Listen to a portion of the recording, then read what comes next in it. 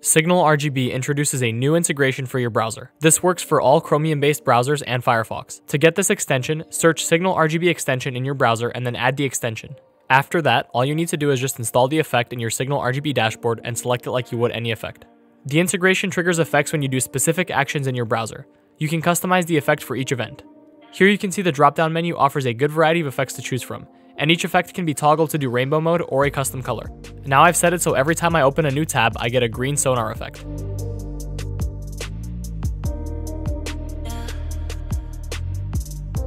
I'll set removing a tab to trigger a red matrix effect.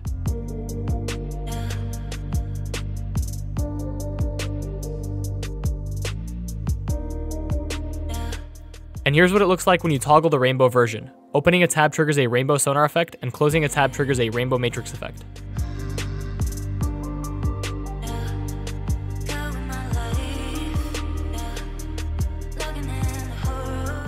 You can also trigger effects for download started, completed, and failed. Here I've set it so that starting a download will trigger the supernova effect.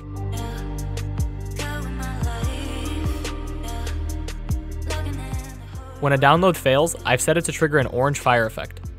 When a download is completed, it's set to trigger a blue streak effect. Lastly, you can also trigger effects for bookmark created and bookmark removed. I'll set it to trigger a purple streak effect when I create a bookmark.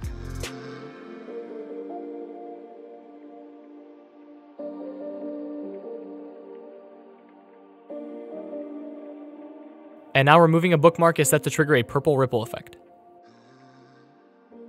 Additionally, you can also set a different default effect such as screen ambience, rainbow wave, color cycle, or a simple static color. That's the end of this video. Be sure to reach out to us on Discord if you need any help. Link to our Discord server is in the video description.